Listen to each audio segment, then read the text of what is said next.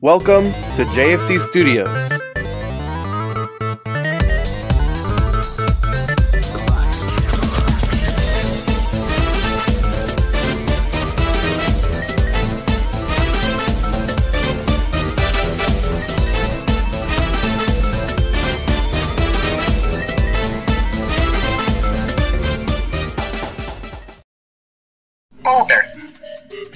Hello guys, what's up? It's me, JFC Studios here, and I am here with a couple of guests. One of which is Bill Ben Bulka Productions.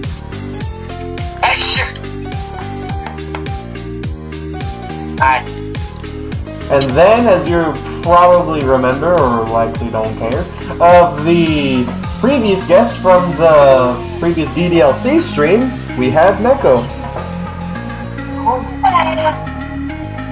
And yeah, we're here today for the review of Cheese Grater. Anyways, yeah, onto this Cheese Grater. So, shh, you're supposed to be asleep. Anyways, so yeah, we got a Plarail Spencer. Alright, so we got. Yeah, we got a Plarail Spencer. Looks pretty good in package. So of course, it's all the same with the Tomy Plarail packets. You already know, even if y'all would likely not care, but oh well. So we got Takara Tomy Plarail, nice Japanese text there. We got some sort of like a periwinkle type color, a somewhat grayish blue periwinkle. Yeah, as the ring around. First to represent Spencer's color. TS10. Spencer is the 10th model in the Tomy Plarail range. Of course. I can see how Nicholas wasn't the 10th model, but okay, that works too. But yeah, 10th model in the series. Spencer the Grand, or Spencer the Silver A4, however you would like to determine it, even though he's or as not I like to call him, Spencer the horrible looking A4. Seriously, that paint job annoys me. Alright, so then yeah. Also, there's another thing I'm gonna point out later. There's another thing about that Spencer I'll point out later. Alright, so then we got this nice little logo. Don't know what that's for, probably like a certified Thomas product or something. Probably. Of course, we got the 3 and up. Extra little mumbo jumbo down here. Thomas being all pretty in the corner, and of course, nice promo image of Spencer right there. We got the logo. And yeah, about that complaint when Spencer actually gets out of there, it'll have to do with that image of him on the box. Trust me, I'll show you. I'll talk about it later when he actually gets out of the box. But I would have appreciated you if you don't.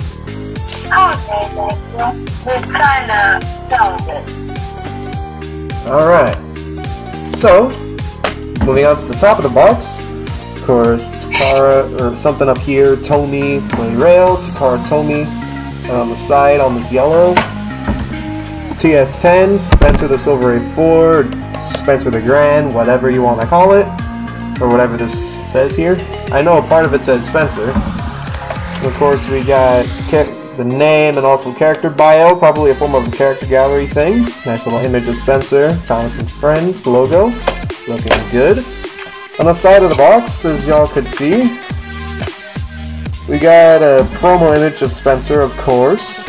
Promo image, Plarail, same thing as it all goes. On the other side of the box, right over here, we got another promo image of the model itself, right here. And of course, Tomy, blah blah blah blah blah. Same thing as always. On the bottom, same jazz and whatnot. Nice promo image of the model again. This time fully pulled out in the frame. TS10, Spencer something something. Mumbo jumbo down here. I forgot to mention this, or maybe I did mention it. I don't know, but I don't really care. God, full happened. I know it says on the box the track isn't included, but could you maybe include some track? I mean, back in the day, like you used to have 2 packs that included track. Seriously, Google it. There were, back in the day, you used to do 2 packs that had track with them. You couldn't just back them in here. I don't know. If some kid doesn't read that little warning, track is not included, they're going to be very disappointed. Of course, as it would likely say down. Oh, sorry, go ahead, Neko. The one on anyway, box is something that Plarail, remember, they found them dead, and then now on the video of 20.5. Alright. So, yeah. Of course, we got image of Spencer right there, and some mumbo jumbo, as long as the link to the website. That's pretty dope. And on the back... Now, what's the actual name for the website? I'm gonna Google it real quick. Of course, yeah. So then we go to the back of the box. Of course, we have the instructions on how to get them to play. Unscrew them. Flat type drive unit. I haven't seen one of the exposed one in years. Like, legit. I haven't seen one of those in years. We'll set it back in the tab, on off switch, yada yada yada, blah blah blah blah blah, panner. And yeah. A lot of mumbo jumbo. Here's the right over here if you're wondering what this little gunk over here is. It was just what's left of the tag thing, where of course it's stamped on the press. And yeah. A lot of mumbo jumbo. And of course, as known throughout basically all the Plarail models that y'all have likely seen, on these there's a yellow tab that you pull out. There you go. Yellow tab that you pull out to hang this on pegs in stores, as per usual. So, yeah, put that back, and let's crack this thing open. We're gonna do it fast.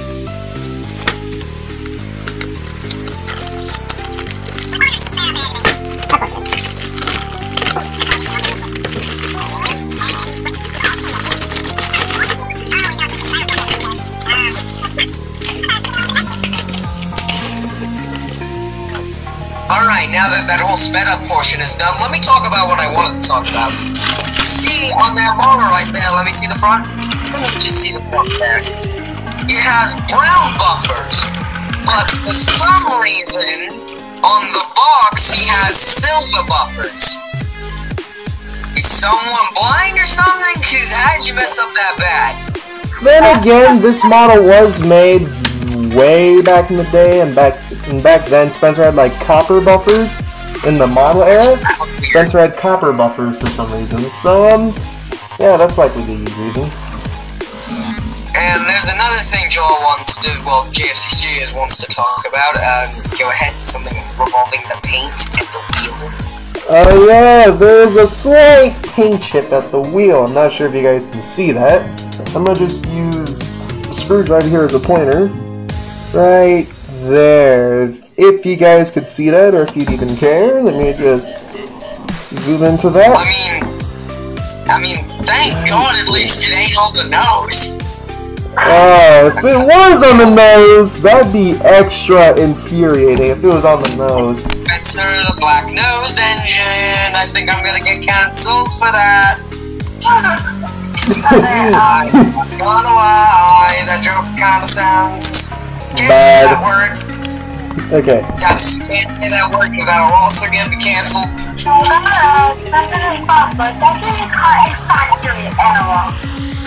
Well, not necessarily a factory error, more just like a tiny little defect.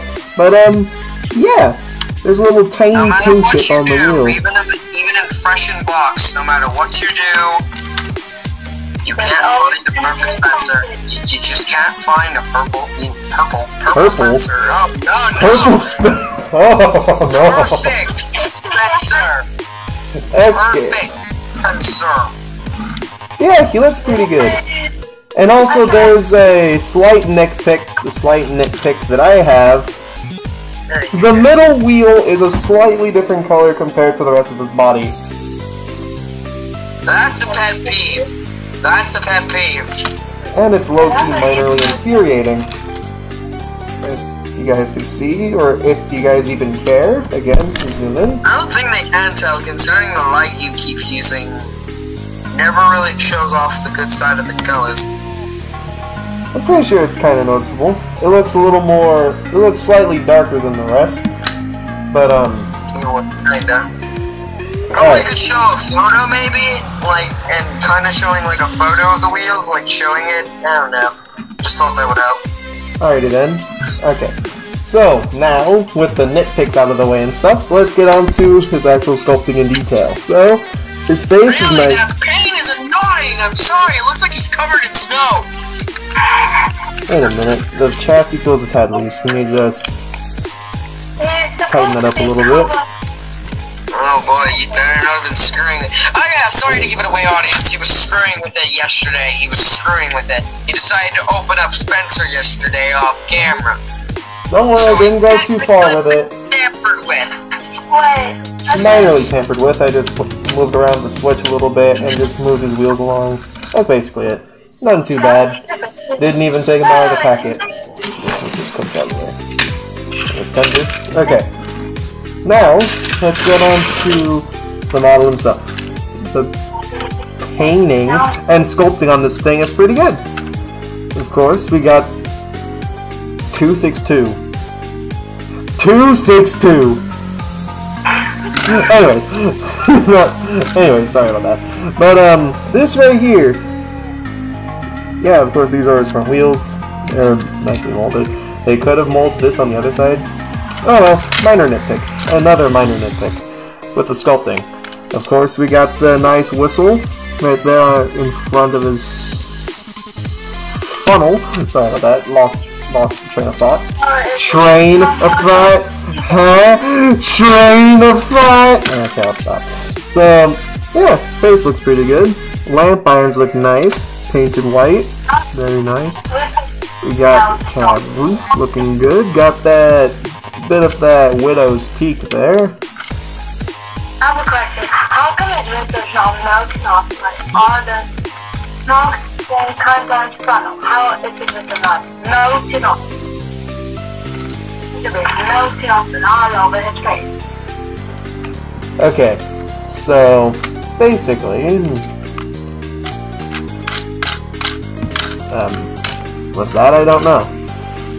Of course, the inside of the cab, it's nice, I guess. It's just a big empty space. Just a blank space. Don't worry. Paint can cover that. So, yeah. Basically, I'm just gonna paint in this negative space in black. And, of course, the handrail is silver. Of course, the wheels blur. What else could I do? He has a very nice and shiny Spencer nameplate decal. It's actually kind of shiny. I actually like that. Nice and shiny.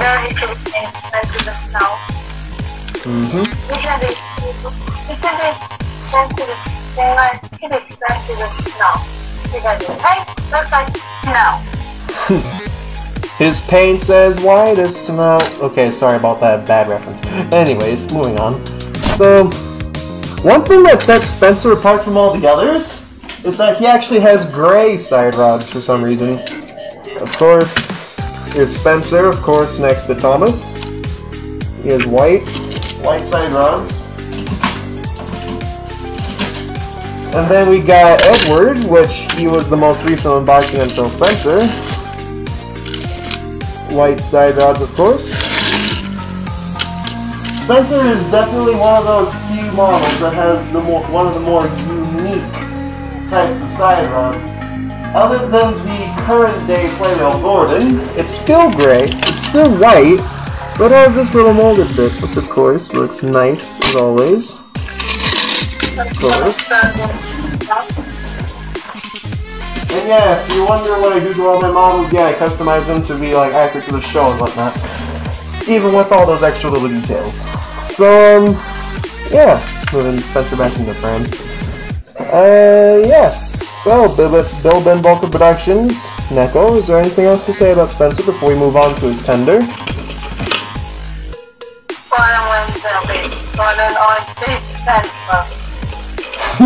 Yeah, Gordon says he hates Spencer. Good for him. Anyways, yeah, that's basically it for Spencer. Looks good, feels good. Yeah, firebox looking good as well. Yeah.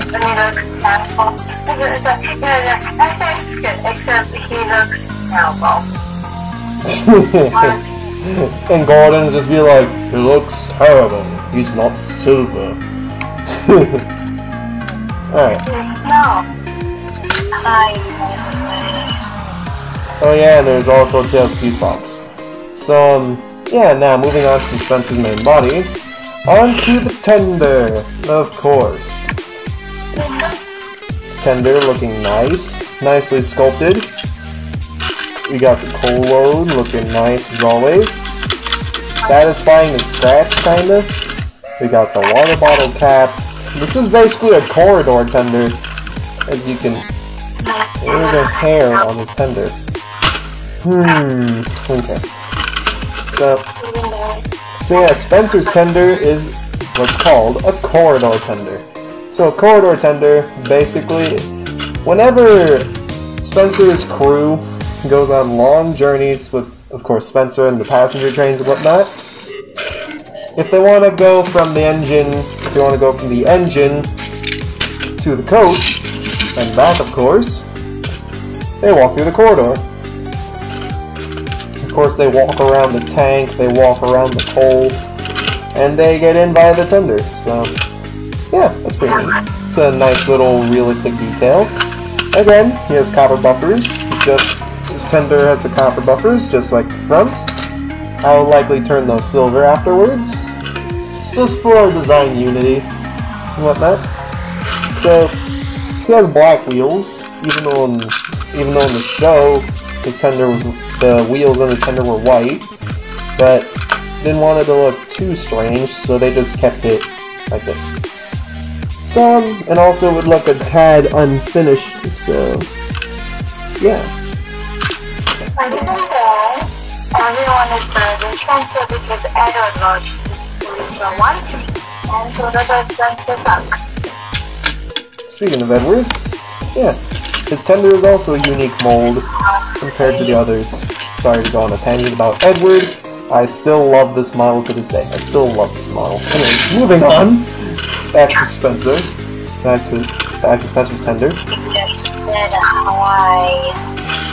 Yes, Tails, the audience heard you. Unless if they didn't even make it this far. But even so, they wouldn't even care. Anyways, moving on. We got coupler's nice. Just a little bit up front here. Whatever these are on the side. Probably little cap walls. Nice. Yeah. There's a nice curve at the back as well. And, yeah. That's basically it. Okay, let me see the dates on Spencer. Let's see. What does it say? 2004! This thing is a year younger than me. This thing is 17 years old.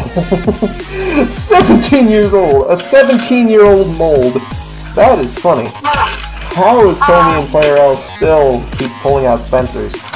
I don't know, that is funny though. In my opinion, that's funny.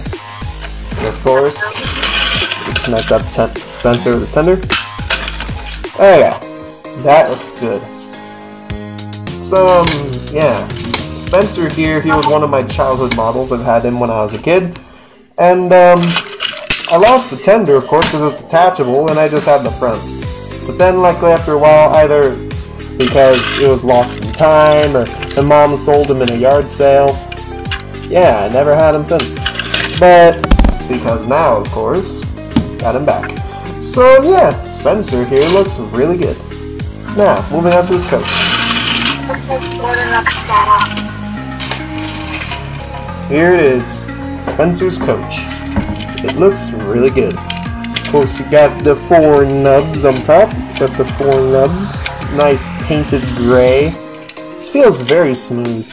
In fact, the whole model feels silk smooth.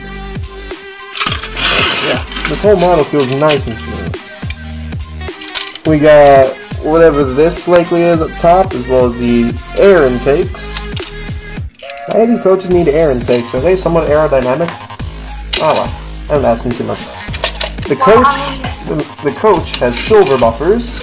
Of course, that is pretty nice. And has a kind of pinkish stripe going across. Looks nice. With nice molded doors and the handles and whatnot. Looks good. And of course, it's a bogey coach. Seeing, of course, the moldy details on the black. Looks pretty darn good. Tomy, made in Thailand. And looking under this thing for dates. Nope. No dates. Okay. And also the coach is curved at the front and back to match Spencer, which for some reason kind of bugged me. Because I'm just like, why are these coaches curved in the front and back? I don't know, probably to help them stand out. So, yeah, this is a pretty nice coach. Yeah, this is a pretty nice coach. There is a common thing though amongst these coaches that I have really, it's more of a nitpick more than anything, but the way the couplings are done. Basically, as you can see, the couplings are definitely short. The front couplers are definitely short. Like, definitely, like, they're not too far stuck out. I mean, sure, it's nice and all, but it just looks kind of weird. Just seeing it just kind of peek out like, hello! And, yeah. That's basically it for Spencer and his coach. So, yeah. I guess that basically concludes it for Spencer. Now, let's see how he runs with the battery. Where's the screwdriver? There it is. Okay. Let's see how he runs. Screwdriver does not come with a tool, by the way. Open it up. Ooh. Huh. This feels pretty heavy. This feels surprisingly heavy. You could throw this at someone and get away with it. No, just kidding. I do not condone violence. I'm just saying that as a joke. For all legal reasons, that was a joke. So, yeah. Here we go. The flat type drive unit looking nice as always. Of course. You got a battery in there.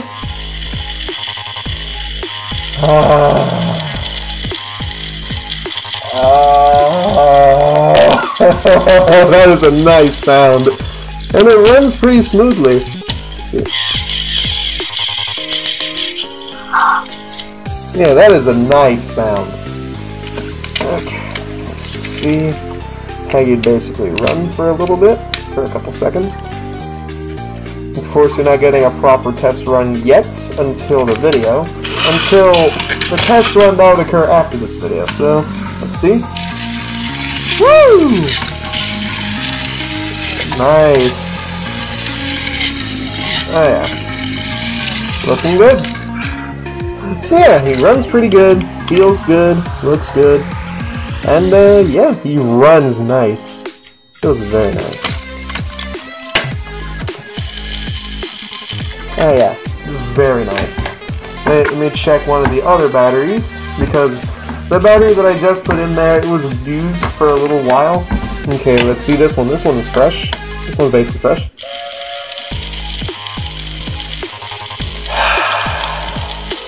Very nice. Oh yeah.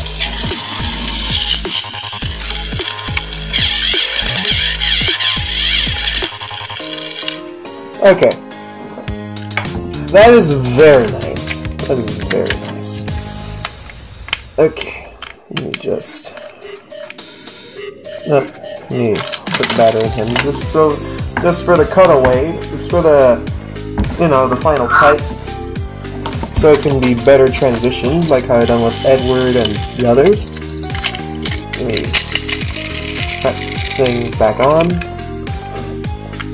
Of course, close this thing back up. Connect him with the tendon. So, that's basically it for Spencer.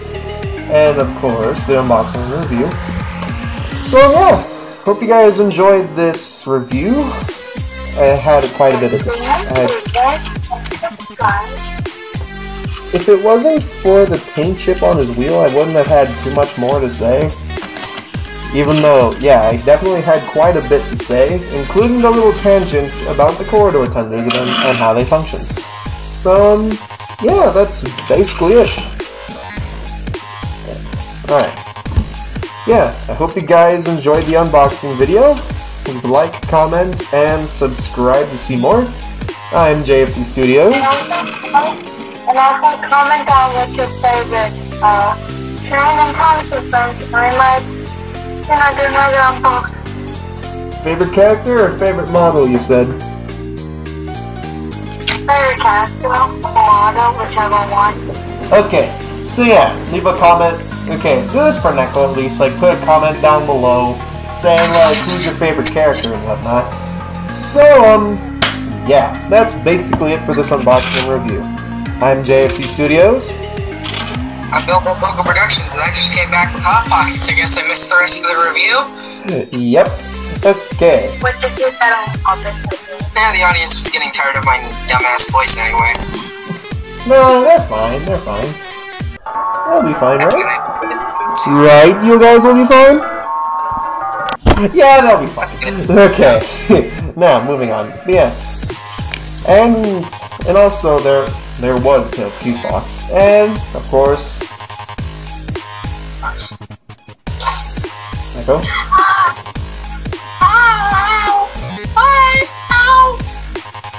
Oh. Bye. Okay. And then, yeah. reason why did I eat it? Anyways, yeah, we'll... But, yeah, we'll see you guys in the next one. Peace. Alright, bye.